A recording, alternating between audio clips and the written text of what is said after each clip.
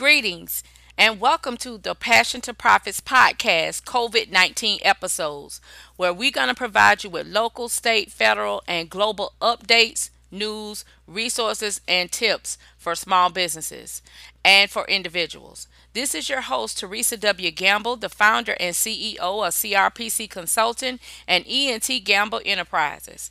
Well, welcome everybody for tuning in and listening. I just so much has happened since our last podcast, and from my family to yours, from my company to yours, we want to send out our sincere prayer and protection for each and every one under the sound of my voice, that you all are staying safe, you're doing what you need to do of social distancing, practicing personal hygiene to keep sanitary things safe, not just for now in this season, but moving forward in the future. But today I want to talk to you about the recent CARES Act that was passed on March 19th by the Senate, where it's known as the COVID-19.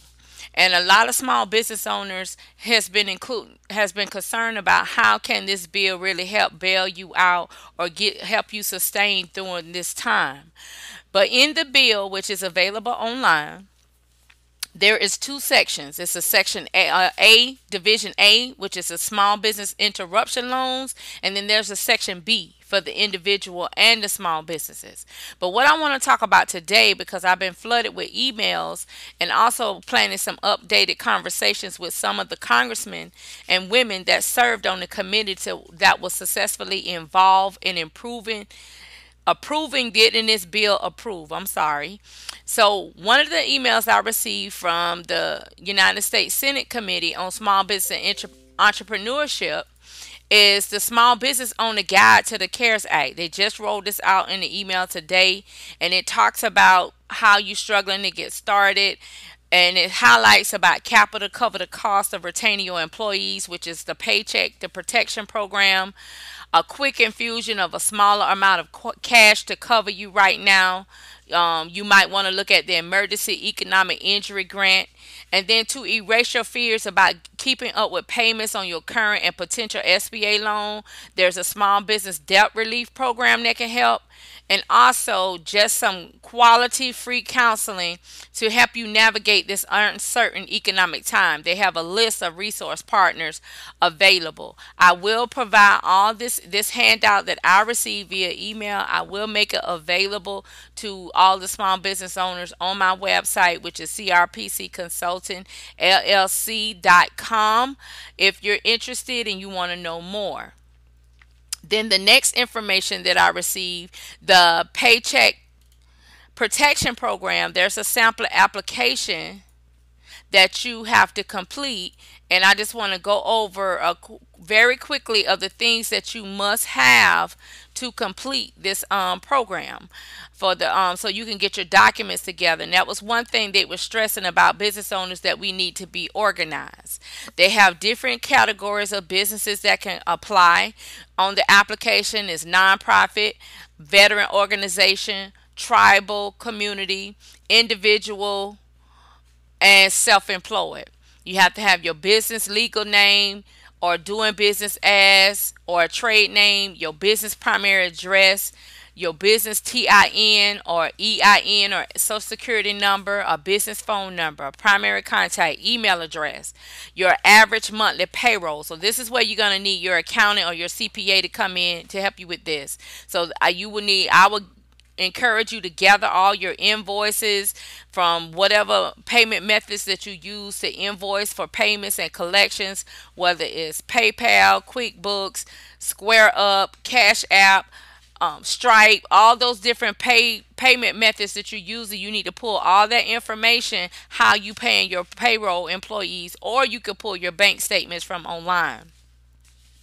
Then it has a formula for you to calculate to determine how much of a loan amount you need based on your monthly payroll you pay out and how many jobs you have for your employees. Then you have to give them a purpose for the loan, and there's 4 categories: payroll, rent / mortgage interest, utilities, or other. On the other, you need to explain. So you need to make sure you very detailed in your explanation. Then they want to know applicant ownership, list of all the people that own the company that's greater than 20%. And you can attach a separate sheet if necessary. If I was you, I would download your articles, your annual report from the state registration, which it will list everybody that's registered with the business, and you can write in the percentage of ownership next to that, which is something quick and fast that you can do.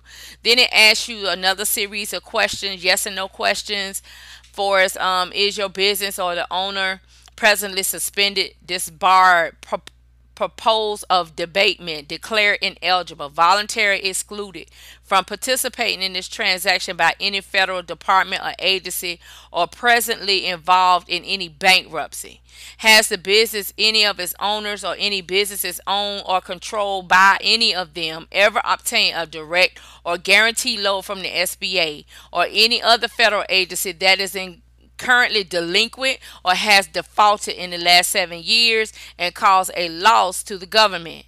Is the business or any owner an owner of any other business or have common management with any business?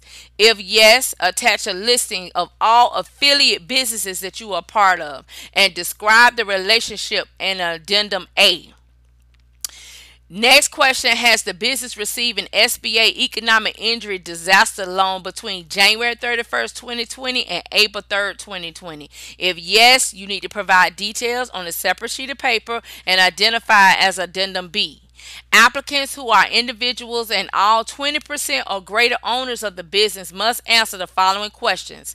If questions 5 or 6 are not answered yes, or question 7 is answered no, then the loan will not be approved. See, they actually tell you on the application what questions will determine whether you get approved or not. So business owners, you need to pay attention and make sure you have your records in order. So question 5, 6, and 7 are the following.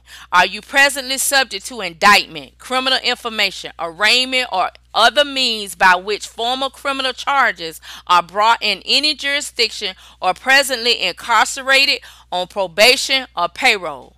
Question number 6. Within the last 7 years, for any felony or misdemeanor for a crime against a minor, have you 1. Been convicted, 2. Pleaded guilty, 3. Plead no contest, 4. Been placed on pretrial diversion, or 5. Been placed on any form of parole or probation, including probation before judgment? You need to answer that question. 7. Are you a U.S. citizen or you have lawful permanent resident status?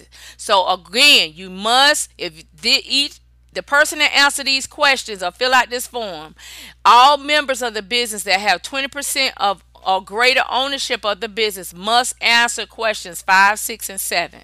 If questions 5 and 6, 5 is the one with the criminal record, 6 is the one that you've been within the last 7 years had a felony or misdemeanor. If you answer yes to that question and answer no to number 7, that you are not a U.S. citizen or a lawful permanent resident, you will not qualify for this payroll protection program with the SBA.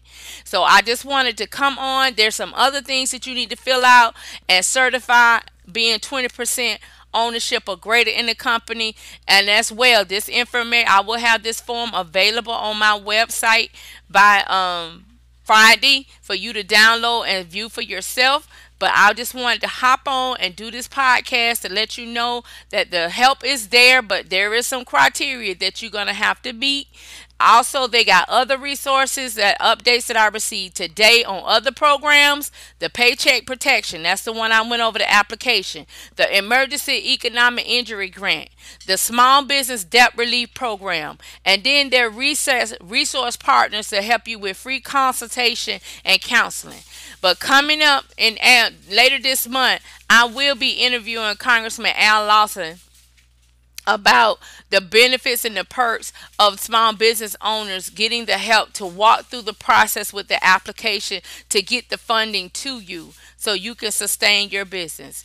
I just wanted to come on and share this brief information with you that I've been flooded with emails with, and I thought it was important that I needed to hop on and put this on the podcast to put it out there for all my small business owners, local, state, federal, national, and global. So, this is your host, Teresa Gamble, the founder of CRPC Consulting and ENT Gamble Enterprises, coming to you with the COVID-19 episodes on local, state, federal, and global updates, news, resources, and tips for small business owners. Thank you for listening and stay tuned for the next update.